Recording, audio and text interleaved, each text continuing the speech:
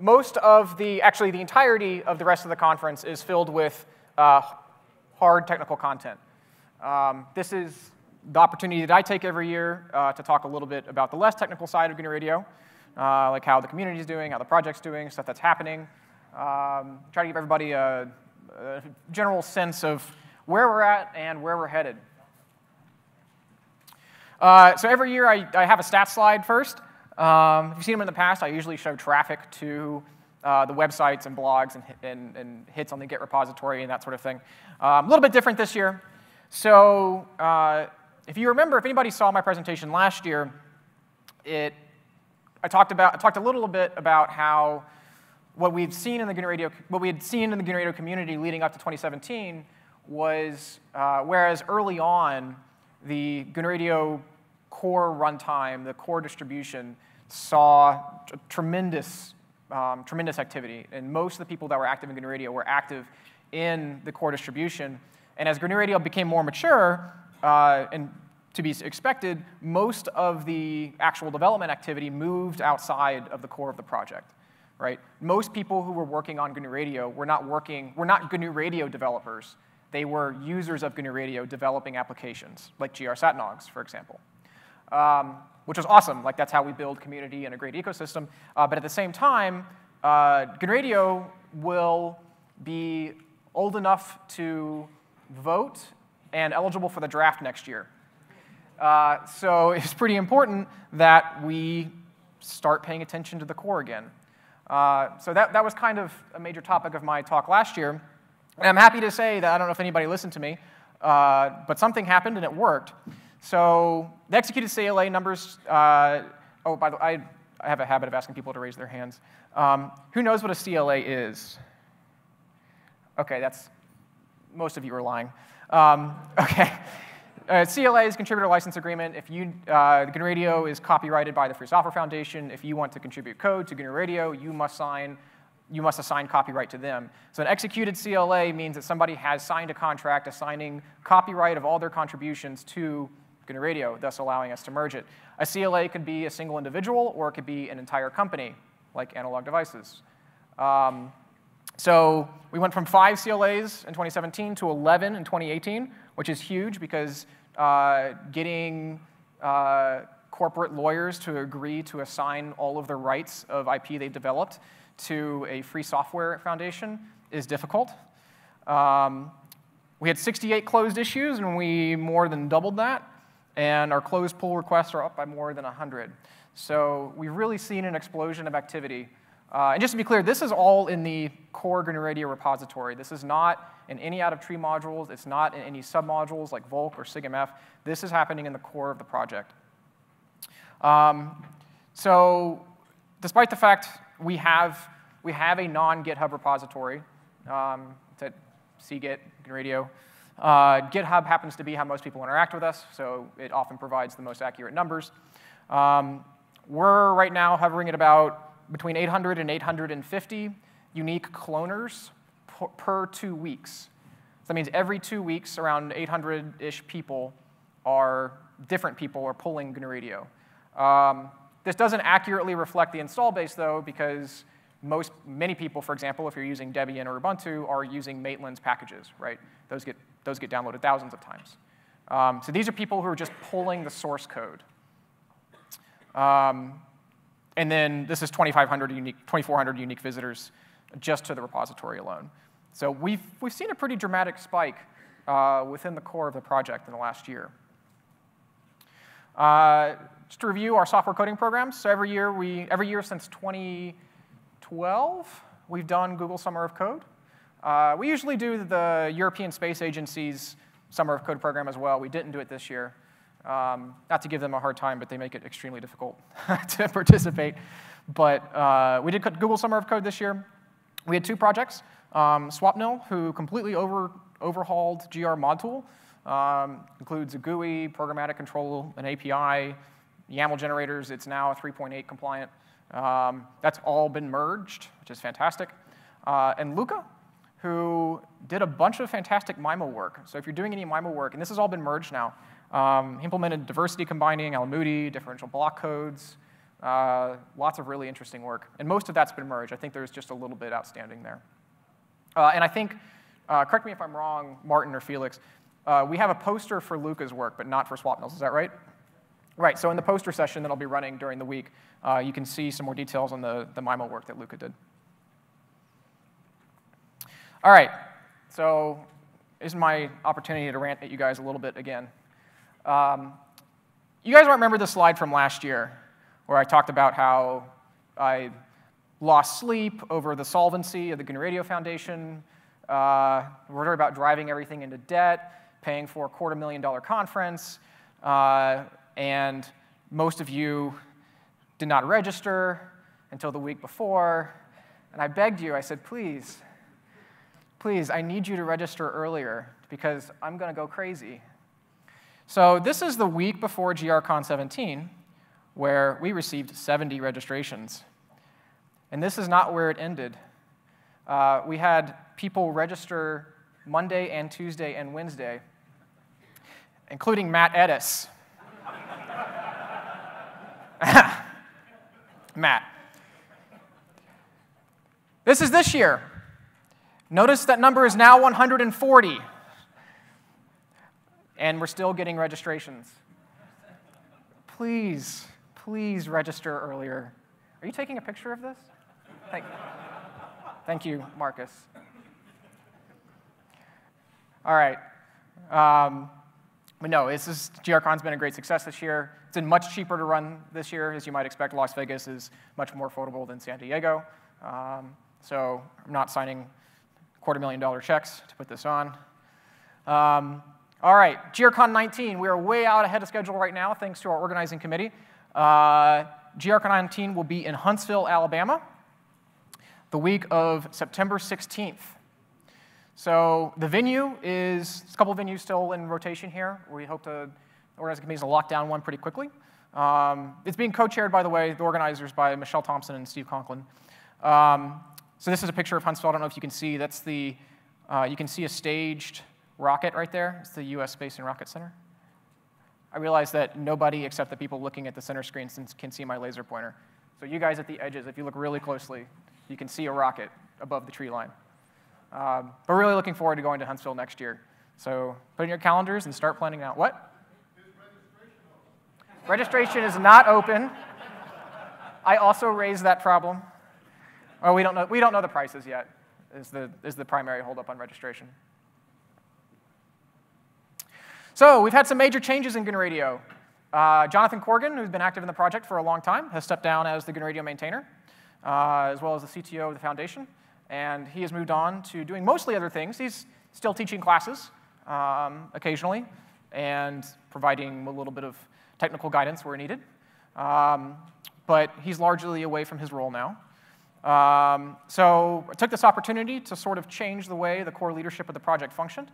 If anybody remembered the way things were working previously, we kind of had a Linux kernel-ish model where, not the ranting and yelling at people part, but the part where like portions of the code base that were organized by directory were owned by technical experts of that area, right? So we had a concept of like all the analog blocks would be owned by somebody who's an expert in analog, and all the digital blocks would be owned by somebody, that kind of thing. We've done away with that entirely, and with the exception of a few very key roles, like we need to know who the system administrator is, we need to know who has keys to the website infrastructure. We've done away with that role-specific design and have something a little bit more fluid now. So this is the current leadership. There's 11. And what we've done is, you can see some role-specific items here, like Volk maintainer, Nathan, our DevOps admin, Andre. And with the exception of those, everyone who has an officer title effectively has core leadership authority within the project to do mostly whatever they want. And they can move around and do what's needed to keep the project moving forward. I don't know that this is a big part of the huge bump in activity, but hopefully it's helped. You notice at the top, there's 2 foundation officers, myself and Martin. We are the only ones with, well, technically we have a fiduciary duty, but given that there's no foundation stakeholders other than us, we have a fiduciary duty to ourselves. Really, this just means that we have the legal responsibilities of maintaining the foundation. No one else has to deal with all the legal stuff and are just focused on keeping GNU Radio awesome. So last year, I finished this presentation and asked if anybody had questions. And Sylvain, where are you? No, you're over there. You immediately asked, what's the status of 3.8? And I ducked. So I think this year it's going really. Has the merge happened? Let's talk about that tomorrow. It's imminent. OK, it's imminent. The answer is it's imminent. So 3.8 release we've been talking about for years now, maybe well, we're planning on it for like 4 years, yeah. We've really been talking about it for the last 2 years. It's a really significant move for the project. We're actually everything's moved to Python 3, which needed to be done since in 13 months. Support for Python 2 is officially gone, is that right? Or is it another year after that? It's 2020, I think. It's something like that. Anyways, they're going to stop supporting it entirely. So it was pretty important that we, got to Python 3. There's a bunch of other updates. YAML is far more prevalent. Lots of updates to the GUI system. Things are just better and more modern. So this has been years of development, and we're finally approaching a major release. So Marcus is going to deep dive on a lot of those technical topics in his update tomorrow. So I'm not going to talk too much about that. But I just want to say that this is a really huge accomplishment. It represents thousands of hours of development time. And if they were paid for their work, many millions of dollars of investment. So if you see a core developer, please thank them, because this is really significant. So I usually use this presentation to talk a lot about what's happening in the ecosystem and give examples of neat new out-of-tree modules and people breaking satellite downlinks and doing all kinds of interesting stuff. Most of the presentation actually is going to talk about something else, but I do want to talk a little bit about what's going on in the ecosystem. So our out-of-tree modules and applications are still exploding. We see this stuff.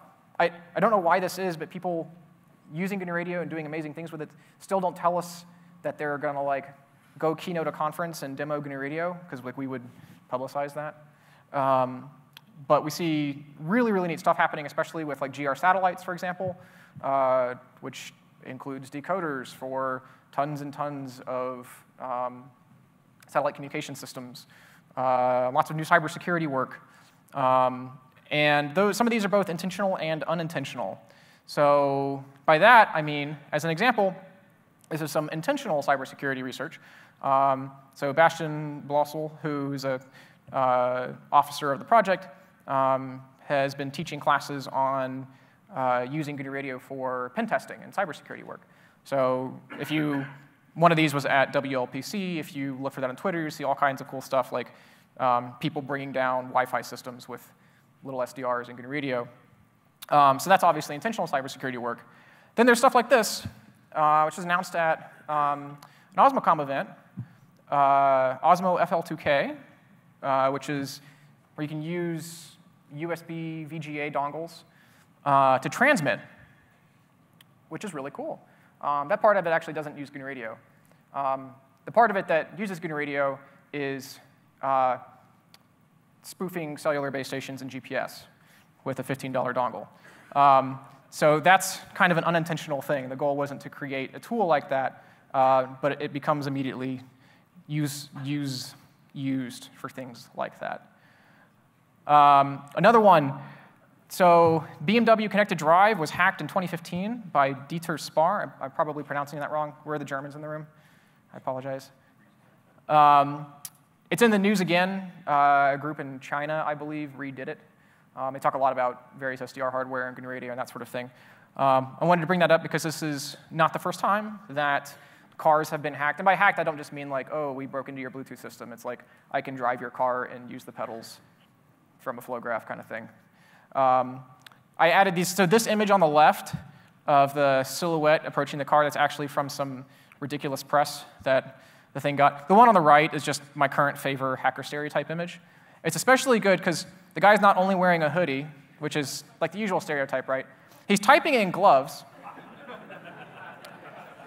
on 3 computers in the streaming matrix fake language.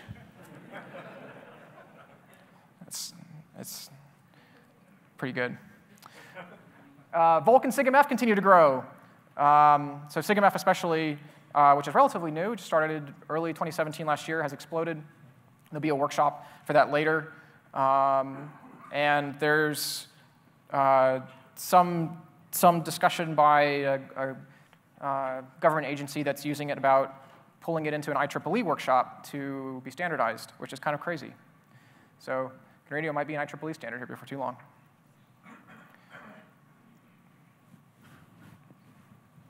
OK, community update. GQRX. Who uses GQRX? Lots of people. It is no longer being maintained. The last release was in May of this year. It was created and maintained by Alexandru, I'm not going to pronounce, Seist? Sorry, Alexandru. But he's decided to move on. He's actually been working on other projects for quite a while. It became really time-intensive for him to maintain this. GQRX looks really nice. It's a fantastic demo, and lots of people like using it with their hardware. And maintaining or integrating support for new hardware systems became too time-intensive for him, and he wanted to work on something else. So he is looking for an adopter. He's willing to hand the project over to a new maintainer if you're up for taking it on. So if you are, come talk to me, and I can put you in touch with Alexandru. So this is actually kind of a good lead-in to the rest of my presentation, which is about the sustainability of GNU Radio. This is kind of an example, right, of a GNU Radio maintainer who's sort of shouldered this project entirely on his own for 5 years, saying, you know, whether it's I'm tired of doing it or I just want to do something else, even though I still like it, right, walking away. So what happens, right? What happens in GQRX? And are projects like this ultimately sustainable? So the concept of, if you search for sustainable open source, it's a very hot topic right now. There's actually a lot of startups, by a lot, I mean like maybe a half dozen, that are trying to address this problem. There's one called Code Fund that has a system where it's basically an ad network, and developers that go to your project's repository page and your website will be served ads, and that's supposed to help fund the project. There's another one called TideLift, which is sort of wrapping projects in professional services and promising that, like, hey, if you use a TideLift project, we guarantee like all the licenses are good, and you know we're regularly running security checks for you, and that sort of thing. And then they take your subscription money and pay the developers. So there's lots of startups that are trying different models here, but ultimately they're all trying to solve the same problem of how do we actually make large projects sustainable? Because what happens is when a project is small, it's relatively easy to maintain, even by one or a handful of people. Once it grows and starts getting used for more and more things, simply answering emails or responding to GitHub issues can become a really significant burden, especially if you're not being paid for it. So there's lots of things that are underway, right? There's different business models that are being tried, foundations, grants, corporate support. This is probably part of the reason I asked that question during our keynote talk. But none of them are easy, right? So as an example, the foundation one, to really run a nonprofit foundation, that takes significant administrative time, like really 1 to 2 full-time employees for a project as large as GNU Radio. Business models. There's a lot of open source maintainers who just want to create awesome stuff. They don't want to have to worry about marketing and accounting and adhering to whatever export laws are applicable to them. They just want to work on code. So who takes on that work, and where does the money come from? This remains a really serious problem. GNU Radio has been fortunate in that a lot of our development has been funded by companies or even outside grants. I'll talk about that a little bit more. But as another example of this, who here has ever used Octave or is an Octave user? Yeah. OK. Did you guys know that last year he was begging for money because he had emptied his savings account, paying for his livelihood because nobody was paying him for Octave. This is a much longer email. It goes on for a while, but the gist of it was he was not making any money developing Octave, so he said, I've emptied my savings. Either somebody please find a way to get me money, or I have to go on to something else. So Octave is a really large project, right? But it's not just a problem for large projects. Here's an example of an Emacs developer, bless his heart. Sorry. That one was for you, Matt. So he develops, this is the lead maintainer of org mode. He didn't have enough money to buy himself a new laptop. He was asking for people to PayPal him money to buy a new laptop. Right? So it's large and small projects alike. The thing nowadays, right, is you know how much somebody cares about it by how much they tweet about it. I tweet about this a lot, so that's how you know I care. So GNU Radio was founded with $320,000 donation for development. Thank you, John Gilmore. Since then, it's really been funded by companies like Edis Research, who hire core developers out of the GNU Radio community and allow them to use company time to pay for it. Academics who are able to work GNU Radio development into their academic research, or that kind of thing. But realistically, many, many, many millions of dollars are spent using GNU Radio and developing GNU Radio, developing applications using GNU Radio every year. And very, very little is actually in GNU Radio itself. Just like some ways to think about this, right? Like every time Marcus Mueller responds to you on the mailing list with what would effectively constitute a master's thesis, LaTeX equations and all, at most universities, explaining the theory of communications and why what you did is not working to you, how much is that worth? Like how much would you have paid a consultant to do that for you? What about tutorials and blogs and video examples? Like, would you pay $5 for a working satellite decoder modem? $10? $100? Right? How much would a commercial company charge for that? More importantly, if GNU Radio disappeared overnight, this is kind of the heads-up question. If GNU Radio disappeared tonight, how much would you pay to bring it back?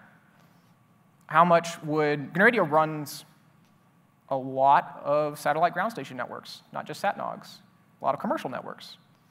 How much do you think those commercial ground station operators would pay to bring GNU Radio back? I would bet a lot. So goal here isn't to shame anybody. I'm just raising a topic. We're not in panic mode. We're doing fine right now, but this is something we need to be thinking about because as GNU Radio continues to grow and get more mature and the work becomes more complex, we really need a way to make this sustainable, right? And I do want to make it clear that this isn't just me like yelling at you guys, hey, you guys need to be giving GNU Radio money or contributing code or paying your employees to be active in the community. It's on us as GNU Radio leadership and developers to figure out how to make this work, right? If you come to me and you're like, hey, I have $1,000 to give you to help fund development, I'm like, that's great, I have no way to accept that. That's a problem, right? Like, there has to be a model here that works for everybody. And so there's a lot of work for us to do. And I mostly just want to make everybody that's paying attention aware that this is something that we have to figure out. So if you have ideas, if you have feedback on what we could be doing, ways that you think you could contribute that you're not, come talk to me about it. Like I said, this is not a fire right now. We're not in panic mode. But we want to solve the problem before it becomes a fire, right? So if you're thinking about it, if you're worried about it, come chat with me about it. And even if you just have ideas, that would be good. So of our core development team, this is where we are right now. 6 are employed by private industry. Half of those are by Edis. 2 are by two, I think. Or no, two are from DeepSig. One is from, I'm sorry, I lost track of, it was Bell, and then it was Telcordia, and then it was ACS, and then it was Vespa, and now it's Perspecta, I think, or something.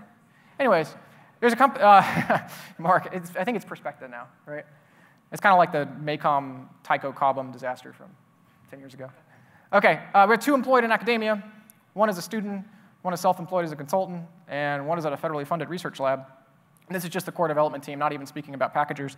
So eventually we will require paid work to maintain position utility. And what I mean by paid work is not just companies paying their employees to work on GNU Radio, because A, the companies could decide, hey, we have a product release next month that's more important than making this commit to GNU Radio, and that hurts the whole community, unfortunately, right? So we can't rely on that. And secondly, if that person decides they need to move geographically or they want a new job, right, that company has not only lost a GNU Radio knowledgeable employee, but we've now lost the developer if they go to a company that won't fund that effort. So we need to become more independent. So we have the GNU Radio Foundation, but not steady income. And what I mean by that is this is what our bank account looks like every year. I drew this on some graph paper months ago when I wrote this presentation. So if anybody can see, as you guys at the edges can't see my laser pointer here, we're sort of flat up until after GRCon, so all the way on the left side here. This is meant to be the beginning of October. We're flat coming out of October into the new year. We pay a bunch of money to pay for GNU Radio's infrastructure costs, which basically bottoms out the account. Somewhere around like June-ish, we start seeing a slow revenue bump as people start buying registrations, and we start getting sponsorship income. This giant spike here is the week before GRCon, when apparently all of you buy your tickets. Yeah. And then it craters when we actually pay for the conference, and the cycle starts over again.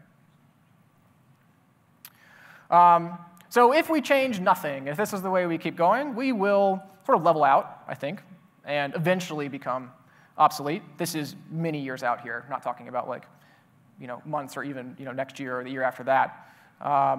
But long term, if nothing changes, we're gonna kind of be in a holding pattern. And there's a lot of hard questions to answer about what to do about that. So this isn't meant to sound dire. Don't panic. We have, like I said, we're OK right now. We're just trying to solve a problem that's going to hit us in the future. We are, I think, I put arguably in there to protect myself a little bit, but we are the strongest SDR ecosystem in the world. The footprint of GNU Radio is huge. It's absolutely huge. It's bigger than I think most people in the community even realize, right? Even since having taken over GNU Radio, I've been surprised. I tour large companies who are like, oh yes, we spent $5 million to build this SDR lab that's just for GNU Radio. I'm like, I've never heard of you. This is great. But there's significant investment happening, and there's a lot of activity happening, and realistically, we don't hear about most of it. So the goal here is really just to plan for what's coming. That's the end of my presentation. So, in the last year here, we've seen huge increase in activity, lots of new contributions. Community is really, really taking off. And, in my talk last year, I talked a little bit about how the community itself had started to broaden, right? Like, most people are not just GNU Radio users anymore, right? People use MATLAB and GNU Radio, or they use like Red Hawk and OpenCPI and GNU Radio, or they use something like Liquid DSP and GNU Radio. Most people are not GNU Radio purists. And I think what we've started to see here is GNU Radio has reached the point where you don't even really have to be a radio developer.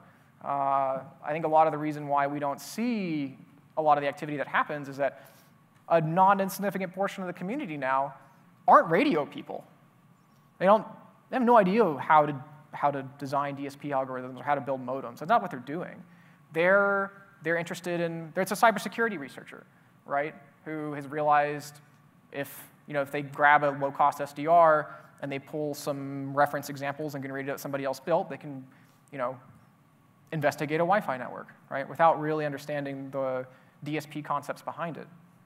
So we've really started to see the project and community expand beyond, I think, what we had considered the core of the demographic. So going forward, we need to be thinking about, we have a lot of activity in the core of the project now. Things are moving along very well. So it's time to start thinking about how we keep that going, right? once 3.8 comes out, how do we get to 3.9 or 4 or 4.0? Right? How do we make that next big leap? I don't think that the current model would support it. So the question is, how do we get there? So if you want to get involved, contribute, just chat, please do. You can find me or any other core contributor. And I'm happy to take questions from anyone that has them. OK, sure, you can clap. Yeah, thanks.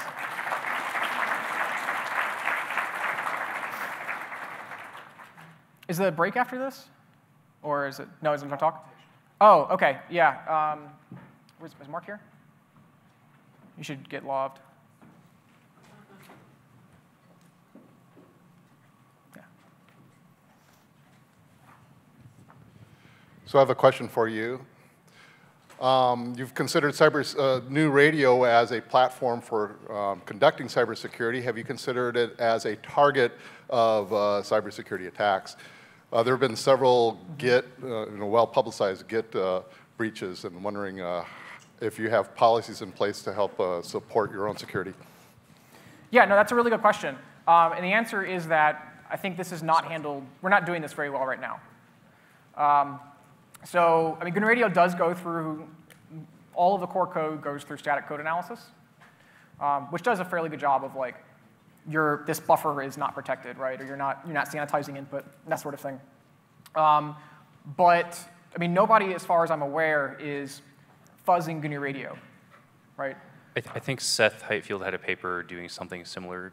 Sorry? I think Seth Heightfield had a paper where he did something, I don't know if it was fuzzing, but he had some attack on STRs. Yeah, I think so Seth Heightfield is I'm actually not sure, he might have graduated. He was a graduate student at the Virginia Tech Hume Center. He presented on exactly this topic last year, I think. Or it was either last year or the year before, about exploiting the software running in an SDR to basically take control of the radio unit. Sorry, go ahead. So we're not actually considering the tool itself, but rather your infrastructure, GNURadio.org. Sorry, I totally misunderstood your question. Yeah, so I mean, our infrastructure is run heavily by Andre, and now Nate is getting more involved.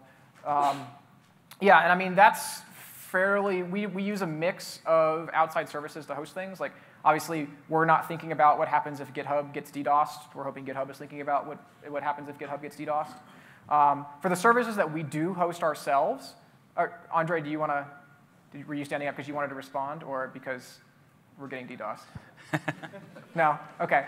Yeah. Anyways, yeah, no, that's something that we're expending effort on ourselves.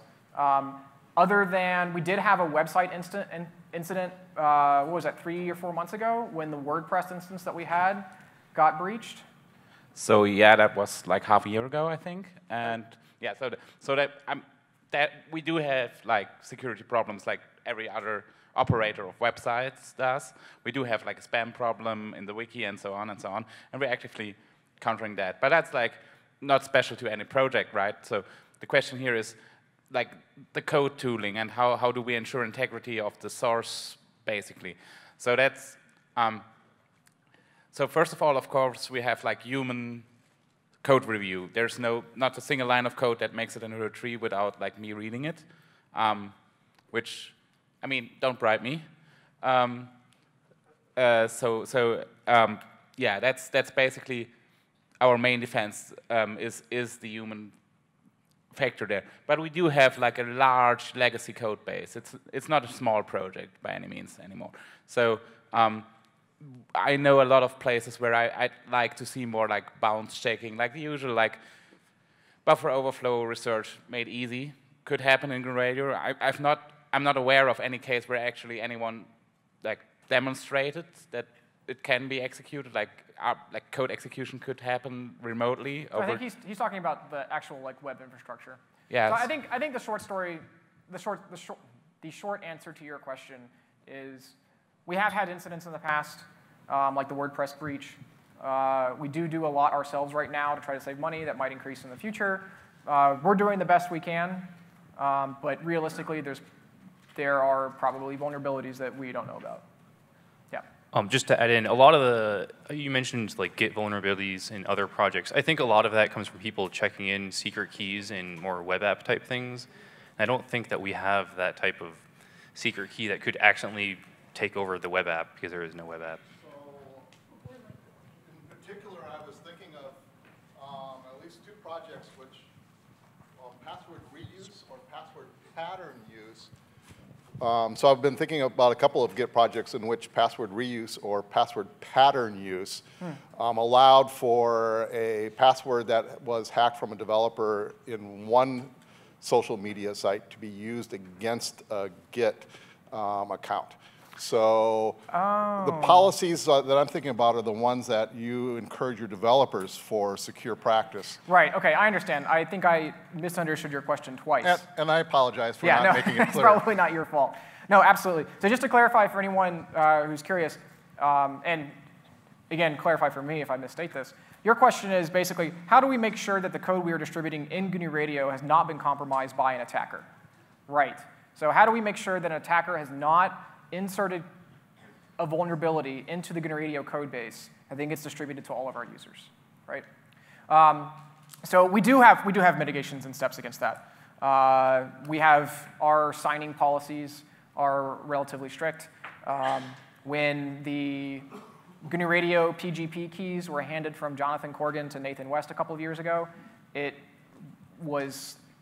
required both of them to travel to the same location physically, write down a series of long PGP keys on hand, recopy it over. And it was like USB drives cannot be plugged into the computer. I mean, it felt over the top, but there is a lot of thought that goes into that. And because realistically, we do know that GNU Radio makes it into it goes everywhere, right? It goes everywhere. From people's personal laptops to, again, satellite ground stations. So we do have we do think about that. I am much less concerned about that, knowing the processes that we have, than I am about somebody hacking the website. Yeah. Other questions? How much? Go ahead, Sam, Richard. How much time do I have, Derek? I'll check. Okay. So. 1 minute? Okay. Oh, okay.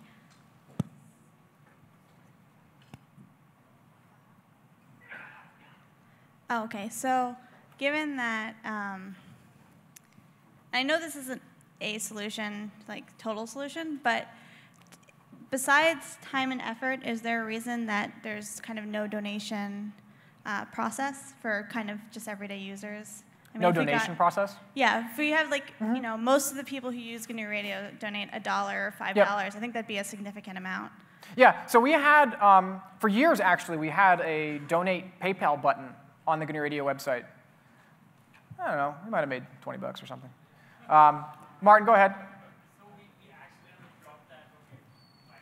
Yeah, so what Martin was saying is that we did have a PayPal donation button on the website. It wasn't used all that well, but money did come into it occasionally. When we migrated away from Redmine a couple of years ago, we sort of accidentally dropped it, and it never generated enough money to make us really think about it. Realistically, we should have that there, though. I mean, even a little bit of money helps, right? So yeah, we did forget. That is currently missing. We dropped it. Any other questions? Nope. OK, awesome. Thank you very much.